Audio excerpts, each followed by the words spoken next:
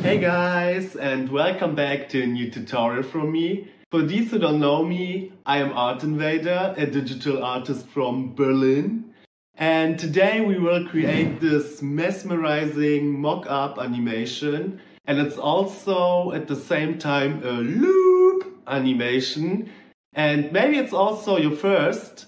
So you will learn the most important basics for a loop animation. And you can also use it later on for your presentation of your own art. It is really simple and easy to change the sizes if you have different poster sizes that you create as me. And you can bring your artwork presentation to the next level. So let's start with the tutorial. I hope you like it. Let's go. The 3D objects.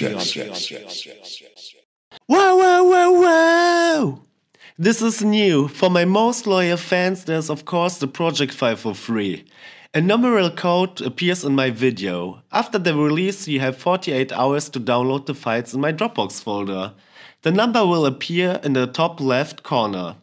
And the code is splitted and you have to search it. But for my loyalist fans, it's not a problem because they always watch the whole video. So have fun rendering, guys.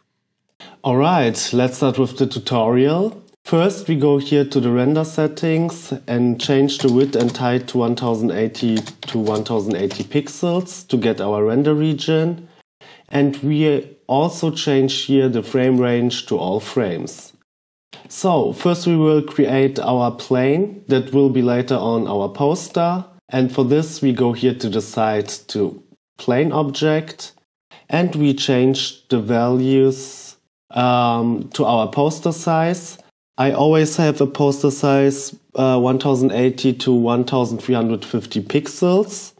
And I searched on Google for a calculator. I wrote it here inside and I get the right sizes for my poster in centimeters. Then you can go here to this tag and you can add your size. So this is the size, and we also have to increase the segments by 75 to 75 in width and height. So we can later on use our deformer on the poster. And in the next step, we will create here this roll. And for this, we need a cylinder. These are the sizes for the cylinder. I already scaled it down. And you have to change the orientation to -x, like this. And we also want that the edges are rounded. And for this, we go here under the caps tag, increase the caps segments to 10. Here we put a check mark and change the values to 50 and 0.4. Perfect. In the next step, we add our deformer. And for this, we need the bend deformer and put it under our plane. And the deformer is important that we get here our poster bended. And then we have to go to the bend deformer, and here we have to change the values to 1, 2.3 and 11.4. And we increase the strength to 190. And then we go here under coordinates and change the orientation to -90 and -90. And now we have our perfect banded form. Then we have to take our cylinder and put it here between. And as you can see, it's too small. So we increase both sides, every side to 1.1, like this. Perfect. And now, if we take the bend deformer and our roll and we change the position, we have already the most important thing for our animation later on. Okay, so in the next step we will add our camera, and for this we go here under the Redshift tag and we put here a camera inside and we push the button, and we want look straight on our poster, so we change here the value to 0 and here to -90, that we have the perfect view on it. Alright, in the next step we will model the rest of the roll and the handle. And for this, we duplicate first our cylinder. And we change here the value to 0.2. And we go here under coordinates and increase the value to a good size, like this. Then we duplicate also the cylinder and bring it a little bit to the side that we see it, and change again the scale value to something like this. And then we also duplicate it and bring it also to the other side. In the next step, we will create here this handle. And for this, we need a new cylinder. And here, we change the values to 0.4 and 9. And we change the rotation to +Z. Put it a little bit down. And then we duplicate it also. And change the values here under coordinates to this values. And here we go also to caps and choose fillet to get round edges. Right, in the next step we need our pen tool here on the side, and we have to start to draw from this point here. Then we need here a curve, and then we go to the center. And if you are ready, we have to select our circle spline. Then we take a radius from 0.2, and then we search for sweep, and we put it all under it.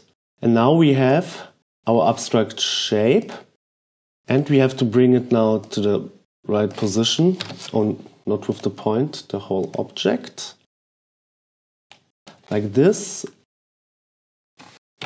And in the next step, you search for symmetry and put it also under it. And now you have your perfect abstract shape. And we go again out of our camera view and we select everything.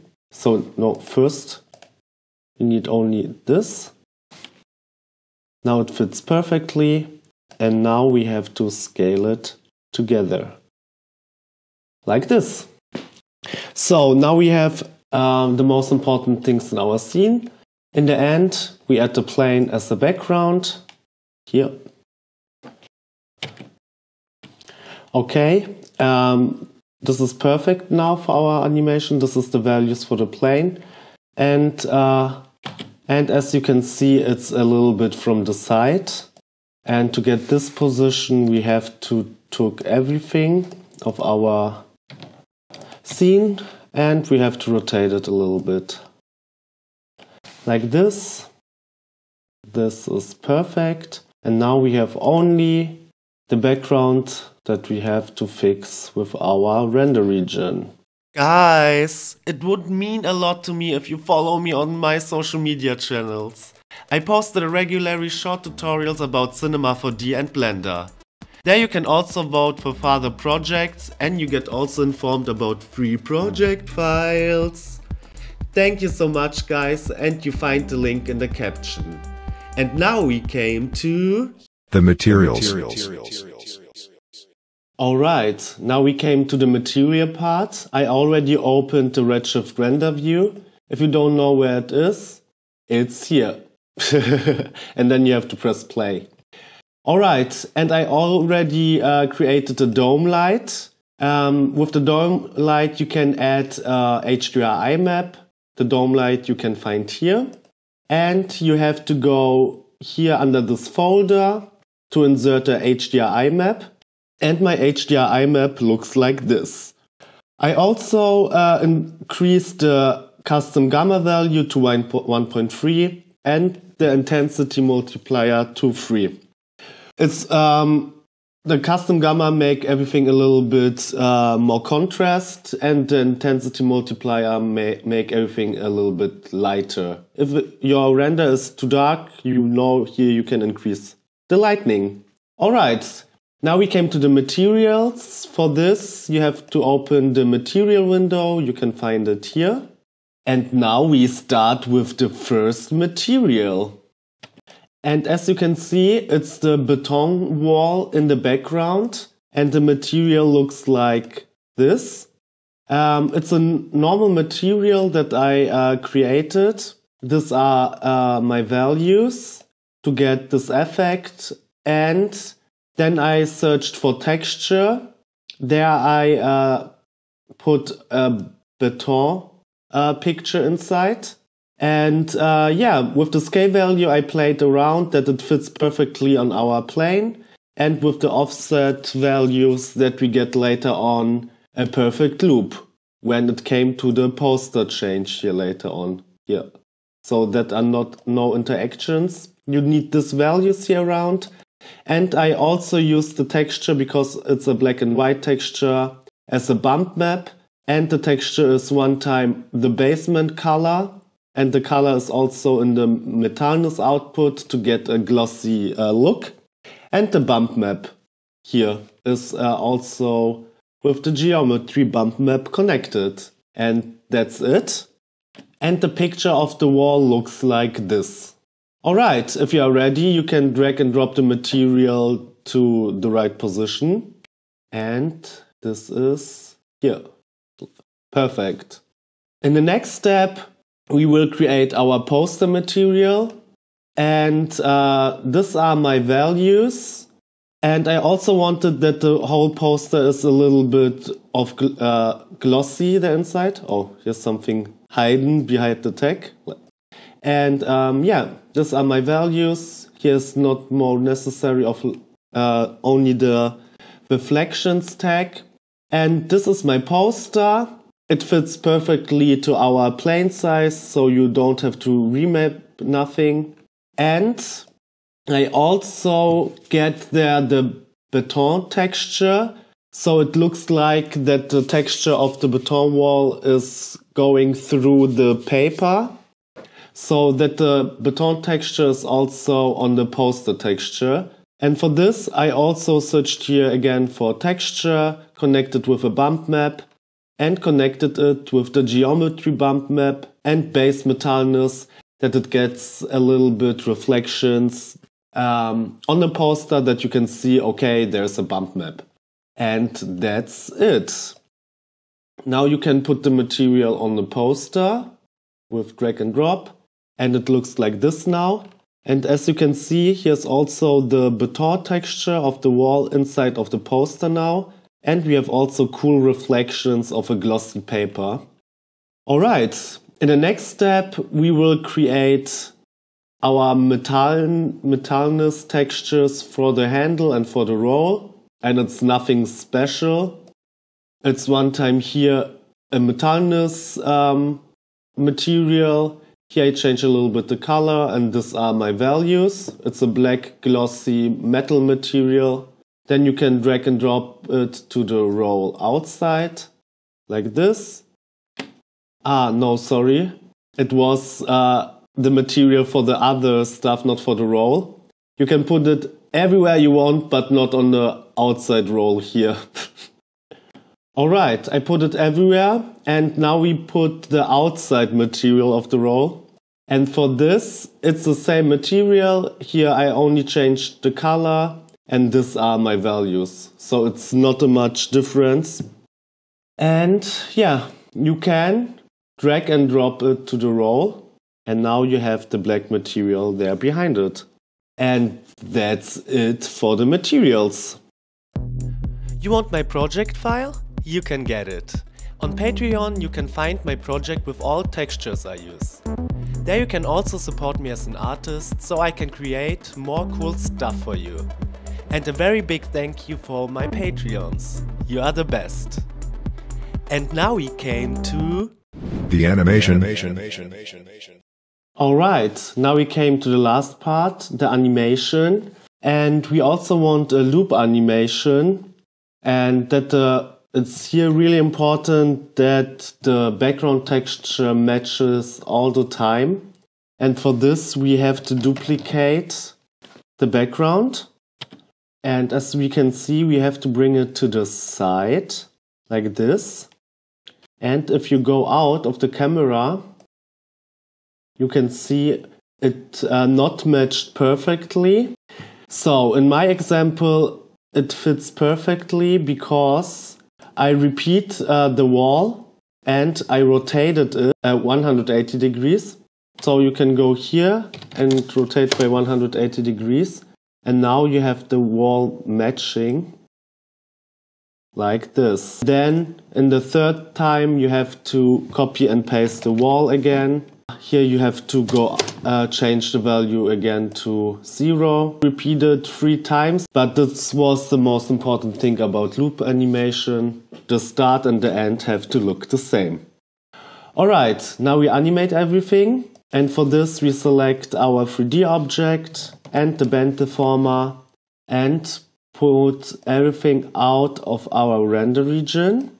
And now we have to animate the bend deformer 3D object separately because there are issues if not. So we start with the bend deformer, set here a keyframe, then we go to frame 90, put the bend deformer up until the whole poster is rolled out, and we set a new keyframe. Now we repeat everything for our 3D object, our roll, like this. And here we have to watch that it fits perfectly, so we don't go directly to frame 90. First somewhere between, like this. Here we insert a new keyframe. Then we put everything more up, like this. And then to our final position to the end. And a new keyframe. And now, as you can see, it don't fit perfectly, so you have all the time change. Maybe you have a better solution, but now everything fits. In the next step, we choose our null object, rotate it a little bit, like this, set a new keyframe, then we select everything again and bring it again out of our render region. Alright.